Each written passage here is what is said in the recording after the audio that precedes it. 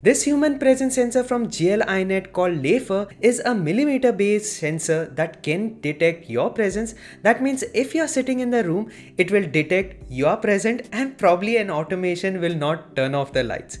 Now this sensor detects presence within about 3.5 meters and after that detects motion up to 6 meters. It has a detection range of 120 degrees and it's splash resistant. That is, you can even use it in bathrooms. Now this device can be powered either by a USB power supply or by using a 2 AA batteries.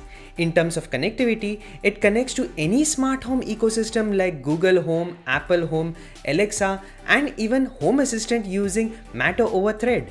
This means you will need a thread border router to connect this device like a HomePod Mini for Apple ecosystem or Nest Hub for Google ecosystem and so on. Along with presence detection, it also has this light sensor to detect luminance. Now I added a sensor to Apple Home and see that the two sensors show up. Then I shared the device with Home Assistant to see that the sensors were also available there. Now GLiNet also has provided their own app to customize this device.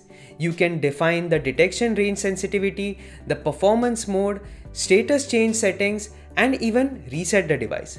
Now this device costs about $33, wherein at this time the first batch is sold out and the next batch will start shipping in early September. Now if you like to see such videos, make sure to hit that subscribe button as well as hit that like button for more such videos to come.